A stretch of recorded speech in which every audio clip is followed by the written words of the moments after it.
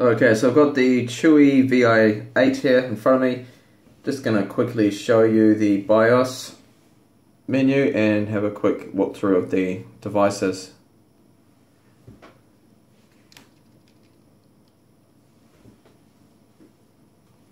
Okay, it's an interesting BIOS here.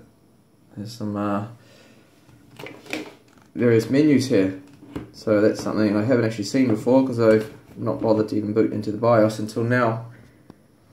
So we have various options here. We've got boot manager, device management, secure boot option, boot from file. It's really interesting the way they've got this set up. Device management. There's very little you can look at here. Boot manager. So it's an odd BIOS here. It's completely locked down by the looks of it. Oh no, here we go. Setup utility. So you can see here, just going over the specs right here to show that it is running in single channel, 2 GB of RAM, RAM speed.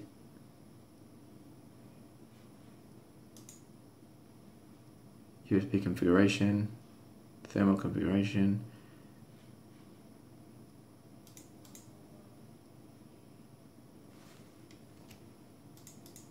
I'll just go through the menus here if anyone is interested in that. So pre-allocated RAM to the Intel graphics is 32 megabytes, and you can adjust this if you wanted to. And the total allocated 256 maximum that the Intel graphics can allocate itself. Thermal configuration set slightly higher than what I'm normally see. 80 critical, starts passive, starts the throttle around 50 depending on what the sensor is detecting there. So well, everything seems to be odd BIOS, this one anyway. It's different.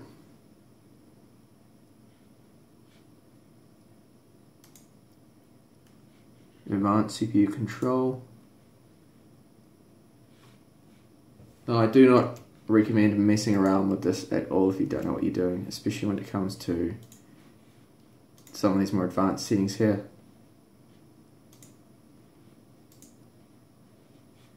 Okay, so there's really nothing else I wanted to look at. No, that seems to be it. And we're back to this first initial menu here. I wonder if it supports touch. No, it doesn't. So that is the BIOS settings of the Chuwi Vi8. Thanks for watching.